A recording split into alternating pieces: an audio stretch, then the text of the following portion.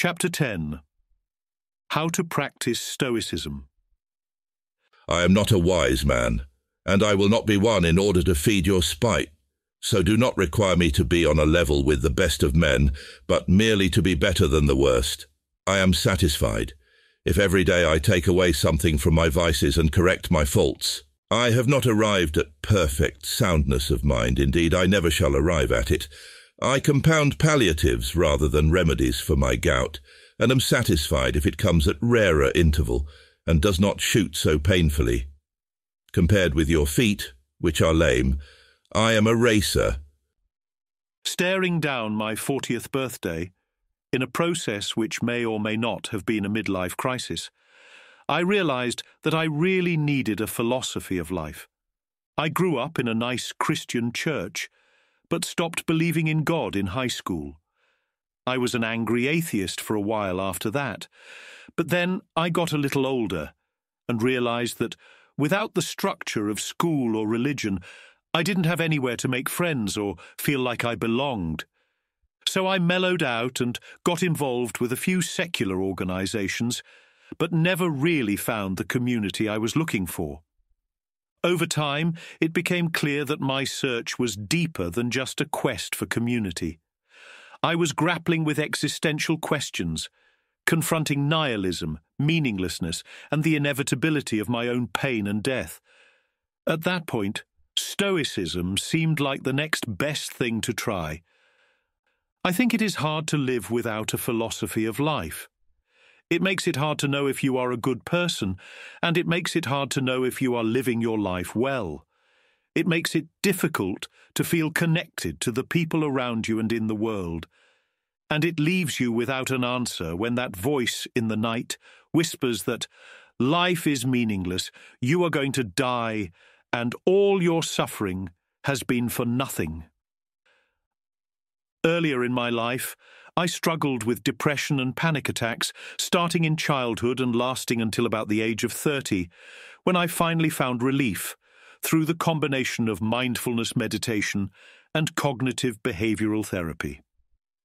After the fact, I realized that both these things turned out to be fundamental parts of Stoicism.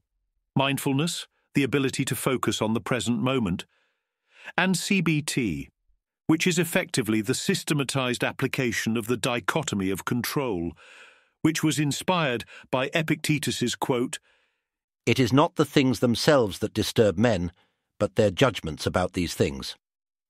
Finding myself, a decade later, returning again to this same wellspring of wisdom sparked a question in me. Could the broader claims of Stoicism actually be true?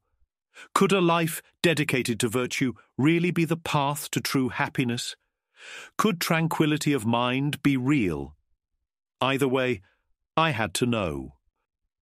I think of Stoicism as a lost art. Well-functioning philosophies of life, like the major world religions, are highly complicated social machines. They provide many priceless goods, which we are mostly unable to attain on our own. They contextualize existence in ways which allow for the experience of meaning and purpose in life. They provide moral frameworks which allow us to build community and associate with others in ways which promote social harmony. They give us answers about death, which give us the strength to face our own personal annihilation. And they channel the wholesome and benevolent parts of our natures so we can help others in the right way and at the right time. Stoicism, if it is going to live up to its promises, must provide the same. It might have, if we were students of the original school, listening to lectures under the Stoa and immersed in the culture of ancient Athens. Then, we would have contemporary moral exemplars to inspire us, Stoic teachers with decades of experience, and many fellow students, both more and less experienced, to learn from. What we have now is a short stack of original books, our very strange modern world, and an intuition that this philosophy is true. So it is up to us, as inheritors of these ideas, as students of Seneca, Epictetus, or Marcus Aurelius, to figure out how this philosophy works in a deep way, so its full potential to bring peace and tranquility to people's lives can be fulfilled. There is a tendency in our era to approach philosophies of life à la carte. We try to adopt the parts we like without the ones which seem unnecessary or unkind, but without a deep understanding of how all the parts work, we usually end up with worldviews that are superficial or which fail us at the times when we need them most. Some of the parts we dislike turn out to be crucial for the functioning of the philosophy or are needed only in the times of the greatest struggle. We are better served by taking the opposite approach, especially with Stoicism. We need to act as if Stoicism were true in order to find out if it actually is. Once we understand it fully and know how all its parts work, then we can pick and choose, but until then we ought to try to accept it as a whole. In my life, so far, Stoicism seems to be living up to its promises. I have not tamed most of my fears and desires, but I have made real progress on some of them, much more than I ever thought possible. It gives me reason to think the system described by Seneca might actually work. At this point, I think chances are high enough that it will, to justify spending a few more years working really hard at it just to find out one way or the other. That being said, Stoicism is not something you learn overnight. It takes a sustained effort, making real changes to your thoughts and actions over a long period of time. Even with a lifetime of commitment, most of us will never reach perfect tranquility of mind, but the progress we should be able to make will put us far beyond the average person. The levels of Stoicism. Stoicism sets some lofty goals for its adherents, but is also practical about the depths from which we set out and the limited progress we are likely to make.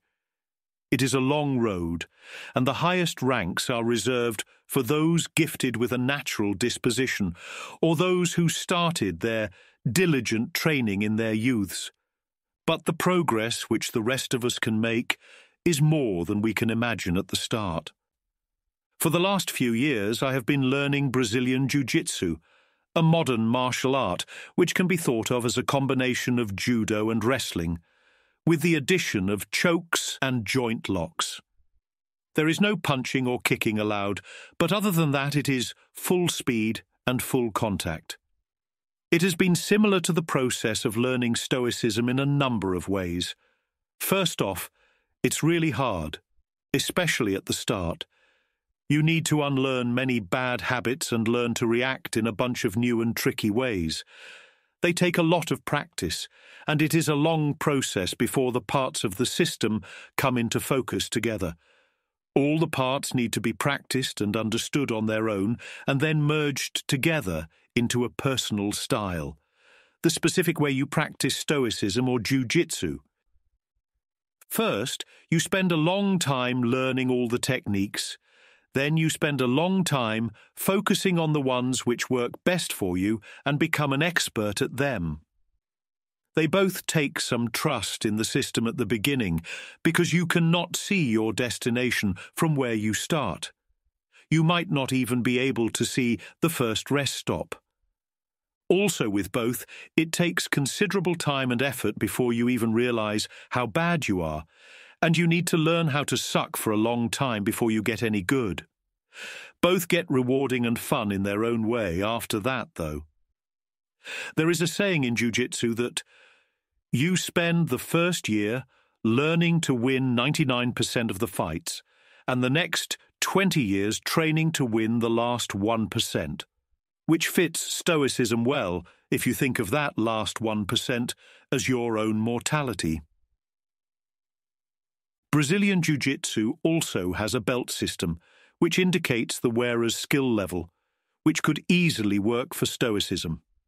Seneca outlines an equivalent system of 3 classes to rank those who have made some progress in their practice, but who have not yet achieved the level of Stoic sage. You reply, "What? Are there no degrees of happiness below your happy man? Is there a sheer descent immediately below wisdom? I think not. For though he who makes progress is still numbered with the fools, yet he is separated from them by a long interval. Among the very persons who are making progress, there are also great spaces intervening. They fall into three classes, as certain philosophers believe. First come those who have not yet attained wisdom, but have already gained a place nearby. Yet even that which is not far away is still outside. These, if you ask me, are men who have already laid aside all passions and vices, who have learned what things are to be embraced, but their assurance is not yet tested. They have not yet put their good into practice, yet from now on they cannot slip back into the faults which they have escaped. They have already arrived at a point from which there is no slipping back, but they are not yet aware of the fact. As I remember writing in another letter, they are ignorant of their knowledge. It has now been vouchsafed to them to enjoy their good, but not yet to be sure of it. Some define this class, of which I have been speaking, a class of men who are making progress, as having escaped the diseases of the mind, but not yet the passions, and as still standing upon slippery ground, because no one is beyond the dangers of evil, except him who has cleared himself of it wholly. But no one has so cleared himself, except the man who has adopted wisdom in its stead. The second class is composed of those who have laid aside both the greatest ills of the mind and its passions, but yet are not in assured possession of immunity, for they can still slip back into their former state. The third class are beyond the reach of many of the vices, and particularly of the great vices, but not beyond the reach of all. They have escaped avarice, for example, but still feel anger. They no longer are troubled by lust, but are still troubled by ambition. They no longer have desire, but they still have fear. And just because they fear, although they are strong enough to withstand certain things, there are certain things to which they yield. They scorn death, but are in terror of pain. Let us reflect a moment on this topic. It will be well with us if we are admitted to this class. The second stage is gained by great good fortune with regard to our natural gifts, and by great and unceasing application to study.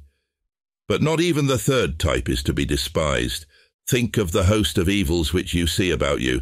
Behold how there is no crime that is not exemplified, how far wickedness advances every day, and how prevalent are sins in home and commonwealth. You will see, therefore, that we are making a considerable gain, if we are not numbered among the basest. In jiu-jitsu, players usually spend around 2 years at white belt, the trainee level, before moving up to the proficient level, blue belt. Blue belt is Seneca's third type. With many more years of training, some players are then able to move up to purple, brown and black belts, corresponding to the second and first types, and the Stoic sage. Do not mess with black belts or sages. 90% of people who start jiu-jitsu give up before they make blue belt, and I bet that is a similar dropout rate as Stoicism. But if we could just stick it out and put in a couple years of hard work, we could change our whole lives. Most of us will never get beyond the third type, but even making it that far is covering most of the distance between heaven and hell. Stoic practice. Getting on the rhythm or walking the tightrope. When jarred unavoidably by circumstances, revert at once to yourself and don't lose the rhythm more than you can help. You'll have a better grasp of the harmony if you keep on going back to it. When practiced by a proficient Stoic, the hours between waking up and going to bed all ought to have a similar emotional valence. There should be a routine to train the mind, with preparation in the morning and reflection in the evening. The time in between, where our lives are lived, should be committed to virtue and resisting the snares and enticements of fortune. Marcus Aurelius described this state as the rhythm. And when things are going well for me, it does feel like that, but most days practicing Stoicism feels more like walking on a tightrope. With a tightrope, you need to climb up to a high place before you can even start. Then you have to keep your balance for the whole day while fortune buffets you from all directions. When you inevitably lose your balance and fall, you have to get back on your feet, make the climb again and get back out on the rope. The goal is to make it all the way across, from your AM preparation to your PM reflection without falling. It seems like it is going to take a while. So, how do we actually do this? Your process may vary, but here is what mine looks like. Get on the tightrope. Wake up early. Meditate. Listen or read a little Stoicism. Write or be creative. Remember this in the morning and as often as I can throughout the day. That I could die today. Not even the next hour is guaranteed. I can only practice Stoicism in this moment. That Seneca is on my shoulder, observing my every thought and action and rooting for my success. My connectivity to the people around me and in the world. Think of whoever comes to mind and make sure I'm in proper relation to them, especially people I'm annoyed at. Stay on the tightrope. As I go about my day, think about virtue and how I can practice it. How can I superstitiously worship her today? Being mindful in the moment, try to keep constant watch on my thoughts and dispute any irrational or harmful ones as soon as they enter my mind. The dichotomy of control, only set internal goals, be indifferent to things outside of my control. I almost always have less control than I think I do. The benefits I've received and the gratitude I owe. How I can bestow benefit on other worthy people, other wholesome thoughts. 4. Negative thoughts about the past or present. Remember that nothing can be changed except for things in the future. Make sure all my energy is going towards that. Desires. Remember what is truly good, a mind that desires what it already has. Fears. Remember what is truly evil, a mind that gives in to its fears. Worries. Separate what is in your control and act on it. Practice indifference to the rest. At lunch, take 10 to 15 minutes to do a Stoic journaling practice. In the evenings, exercise. Write or be creative or productive. Cook simple, healthy meals. Journal. What went well today and what did not? How could I have acted better? What bad habit of yours have you cured today? What vice have you checked? In what respect are you better? List the benefits I have received and why I'm grateful for them. Think of ways I can return them in the future. What was the best idea I encountered today? What is my Seneca's someone part for himself?